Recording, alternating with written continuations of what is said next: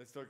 Like I will talk like few minutes about the general state of GuestMFD and what we're going to talk about today and what else is going on that we might not be talking about today. GuestMFD was merged like very little after Plumbers last year, or very little before. I don't remember, but like November, and it's already found a user that is not a toy, which is 7SMP, which was merged in 6.11.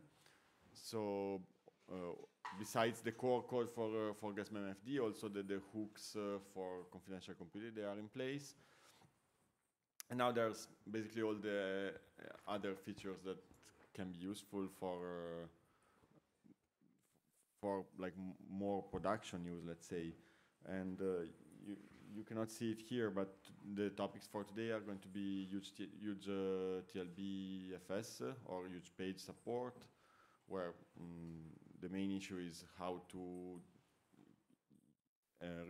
use the pages that are reserved for UCLB and use them in GuestMFD, removing the GuestMFD from the direct map so that there is absolutely no way for the host to touch the GuestMFD memory. Probably the most contentious, like, or maybe it's not contentious, it's just the hardest to implement, is mmap support, where you can decide that the shared part of the GuestMFD, the parts that are not given to the guest as private, can be mapped into user space. And this is something that was already touched last year. Mostly it's interesting for RPKVM, but there are actually other good reasons to do it, even on for example, x86 for device assignment in SMP or TDX VMs.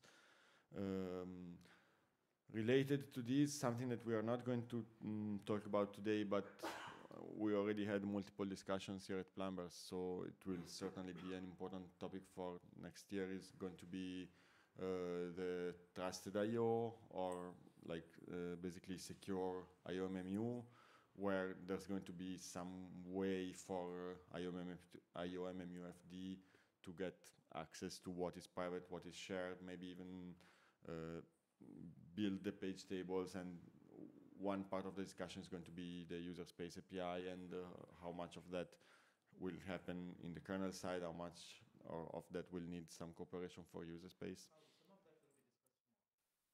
Okay, good. So what time is it? Morning or afternoon? In the morning. Okay. Oh, even in this room, okay. So come back tomorrow for that.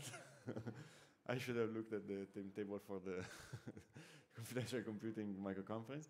So that said, the first speaker can come, I guess.